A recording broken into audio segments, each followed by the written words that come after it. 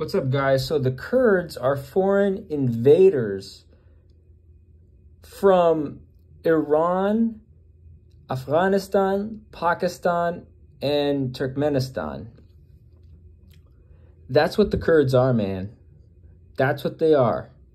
And want to know how we know? So this haplogroup, R2 or RM479, is common among Kurds. There is an athlete, a boxer, who trains at the gym where I train at, and his paternal lineage is Kurdish, and he is RM479, right?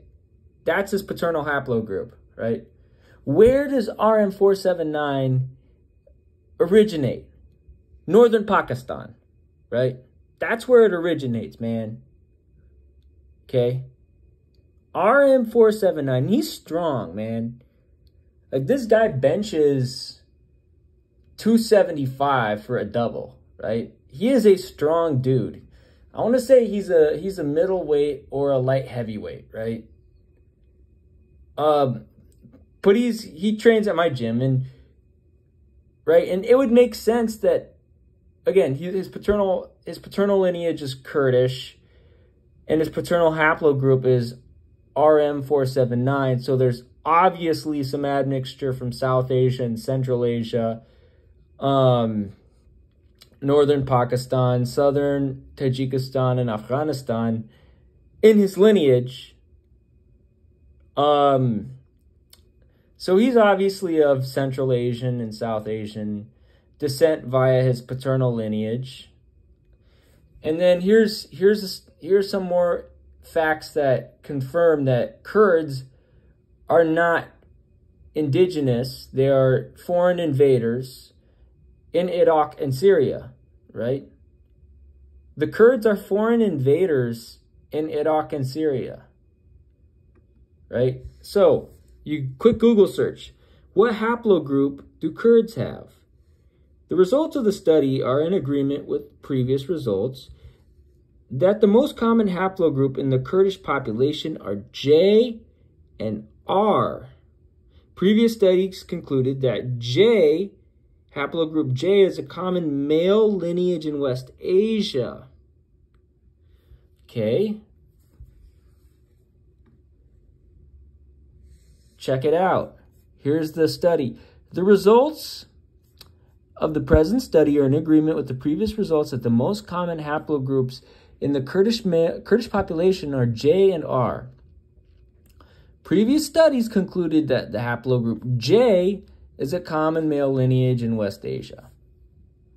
Right?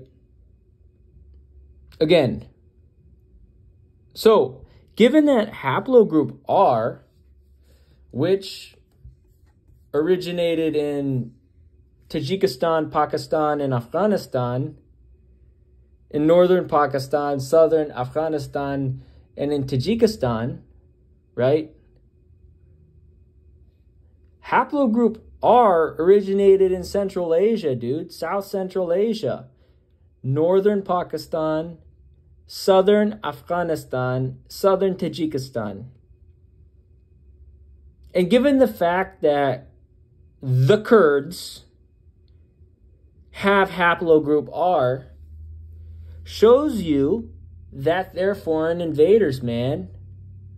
They're settlers in West Asia. They are fake West Asians, man. Right? The Kurds are fake West Asians. Right? They're foreign invaders. So there you go. It seems as if the Iranians and the Kurds and the Zionist squatters, they all have the same agenda, right? And we all know they're foreign invaders. And science has all proved that, right? But they continue to gaslight us, right?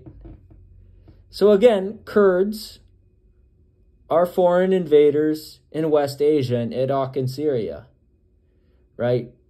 Kurds their ancestors originated in Pakistan, Afghanistan, and Tajikistan. So there you go.